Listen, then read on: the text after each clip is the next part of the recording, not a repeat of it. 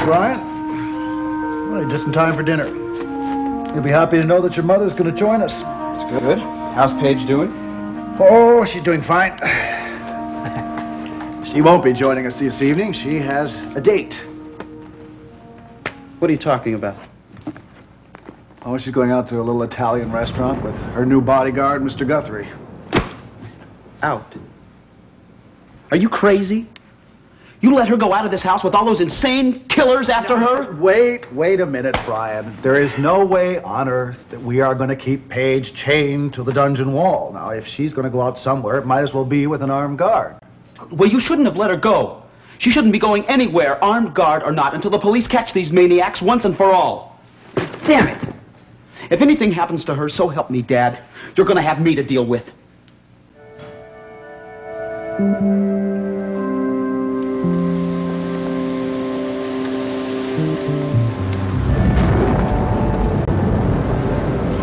Here. Go in the back door.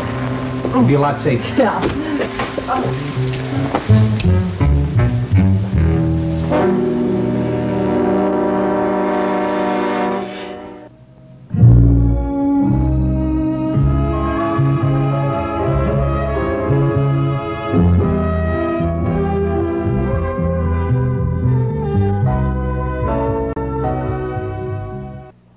Now, just wait a minute, Brian. Now, look. I didn't like the idea when I heard it first. But now I think it's the best thing to do. I'd like to know your logic. Well, it is very simple. Now, none of us know how long that this siege is going to last. And it's just plain foolish to believe that the police are going to round up these gang members as if they're sitting there waiting in a group for a noose to hang over their heads. Brian, they're probably scattered all over the country. I know that. I just hope Paige's testimony would have... Her testimony concerns 3 members that she can clearly identify. Now, Paige herself admits that there are others that she can't describe. All right, some people she hasn't even met. Suppose they caught 1 or 2 of these people. Suppose they made them talk. Do you really think they will? Now, they seem very fanatical to me. They were willing to risk their lives to get at Paige. Now, do you honestly think that they're going to betray each other? That could happen, Dad. Well, I hope it does. I hope they round up the whole gang of them. But in the meantime, Brian, we've got to assume that they won't. Well, not for a while, anyway. And during that time, Paige has got to be protected. That is exactly what I'm saying. Only my idea of protection is obviously different from yours. But, Brian, don't you understand that unless Paige agrees to be protected, it's not going to work? Now, Guthrie's absolutely right about that. Otherwise, we get a repeat performance of what happened the other night, and out she goes. Now, Brian, we have got to win her over to this. Win? You mean you want Steve Guthrie to start dating Paige? Is that it? Oh, Brian, I didn't say that. For heaven's sake. Now, these 2 are going to be in each other's shadow for God knows how long. Now, don't you think it's a good idea if they got to know each other? No, not over candlelight dinners. Well, if that's the way it's got to go, then why not? Dad, has it ever occurred to you that you just may be stirring up a romantic situation here? God, now you sound like your mother. That's exactly what Nola said. Brian, believe me, there's a lot more to worry about than that. Sure. Well, I think I had the right to be consulted. Consulted? Why the hell should you be? You weren't even here. You were outside doing your own thing, whatever that is. I'll tell you what it is, Dad. I was responding to your own request. My request? Yeah. That I stop hanging around the house, doing nothing, wasting time. That I start thinking about my future, about what I'm going to do with the rest of my life, and so on and so on. Well, go on. That doesn't fill me in very much. All right. I went to see some people. The Royden News Agency. I had a buddy in the Navy whose father runs the branch office here, and I went to see if there were any openings. What kind of service is this? Foreign. I thought they could use an ex-sailor, someone who's used to traveling. Does that mean if you take the job that you will be leaving Monticello? I'll be leaving the country. That's the nature of the job. Foreign correspondent, is that it? Well, they don't call it that anymore. It's, actually, the job I applied for is a little less glorified. It's in ENG. ENG? What's that? You still in the business, Dad? Stands for Electronic News Gathering. It's actually very new. Just see me tooling around Europe or maybe Southeast Asia or the Middle East with a Portapack TV camera strapped to my back. I don't know, Brian. It sounds like a good idea to me. I thought you'd say that. much as I hate to say it. I do think that you're better off somewhere else. Well, I'll tell you something, Dad. I would be out of this house now, tonight, if I had that job. But I'm not going anywhere until I'm sure Paige is safe.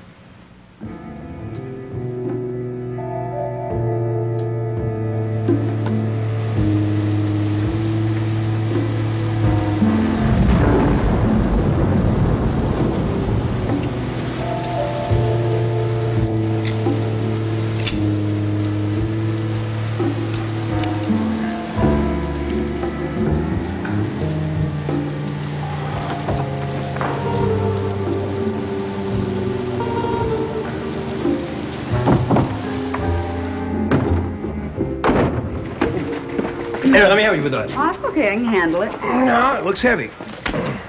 Nope. See, I can be of some use around here. Oh, thank you, you big strong man.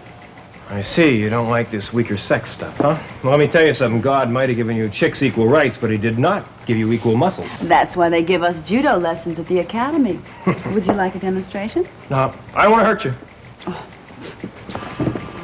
Hey, I know a lot about that self-defense stuff. I watch wrestling every night. Are you all right? Cliff? What are you doing?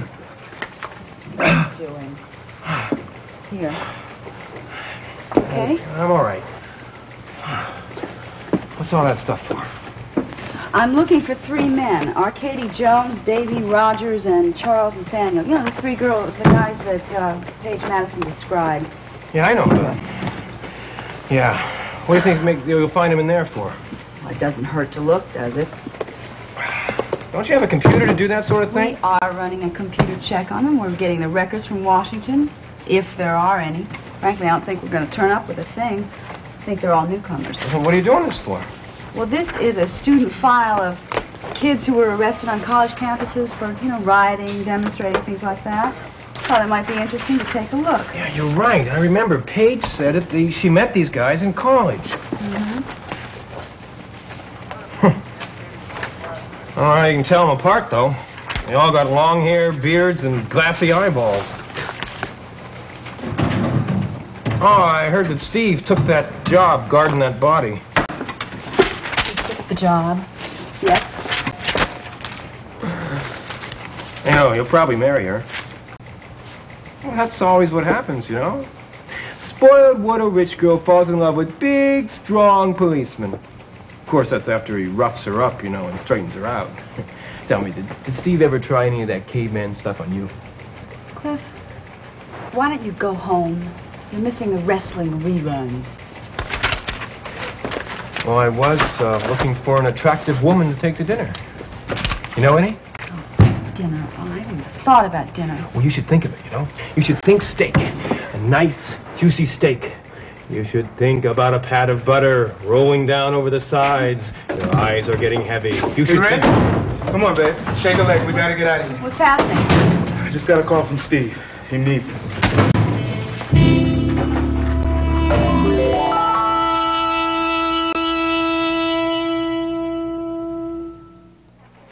Calvin, what is it? Did something happen at the Madisons? Not another murder attempt. No, I don't know. He didn't call from inside the house. He was outside. This is a gag, right? Like lions and tigers in the streets of Monticello? Would you shut up? What happened? Deborah, Where would you was just it? get your stuff together and let's go? This is a gag, right? Hey, what is it? You got a button here, you press it, and whenever you need help, Calvin comes running? Would you stop being so ridiculous, Cliff? Wait, superior legal mind finds flaw, though. Since when are you still working with Steve? He's off the Look, board. Cliff, you have Yes, got it's a your secret. own office. Why don't you go hang out there? Oh, silly Cliff. Hey, come on, let me play too, all right? If this has something to do with the Paige Madison case, you'd better tell me about it. I'm the guy the DA assigned to the case from the DA's office. Deborah, come on. Hey, come on, you guys, let me play, all right? What you got? Guess you won't.